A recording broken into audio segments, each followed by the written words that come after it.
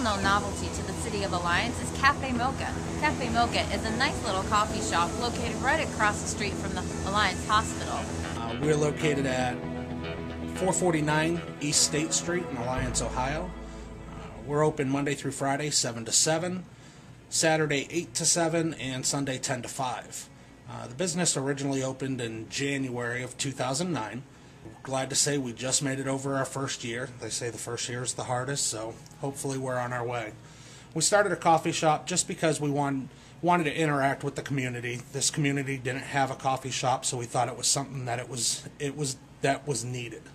Here at Cafe Mocha, we offer coffee, espresso, lattes, chai tea, fruit smoothies, about 20 different varieties of hot tea, along with hot chocolate, milk steamers, and then your regular pastries, muffins, brownies. We also have a line of chocolate, most hand-dipped in the store. We do offer chocolate-covered strawberries by order. All the strawberries are the best. They're better than I've had anywhere. Food-wise, we have gyros. The gyros are very popular, especially with the Mount Union students.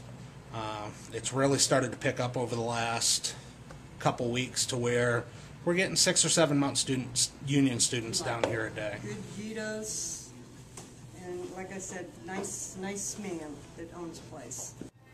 The owner is just fantastic. He is just a friendly guy, and I just tell everybody to stop here. I was at the hospital the other day, and I was telling them. Most popular seller seems to be the mocha lattes, the frozen mochas. My personal favorite would be an ice mocha. The location's been good.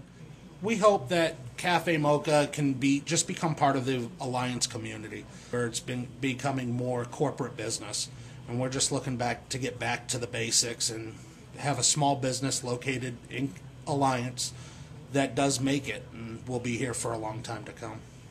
The decor was actually done when I got here. The coffee shop originally opened in 2007.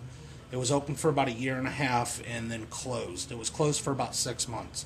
When I bought it in January of 2009, it was basically set the way it is. I did some ads where I added the chocolate showcase.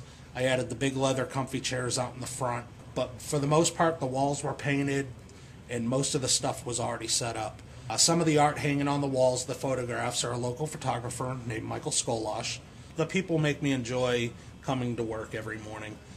Getting to see the same people day after day, being part of their lives, making sure they're getting what they need to continue their day on. It makes it worth getting up at 4 o'clock in the morning to get here and brew coffee.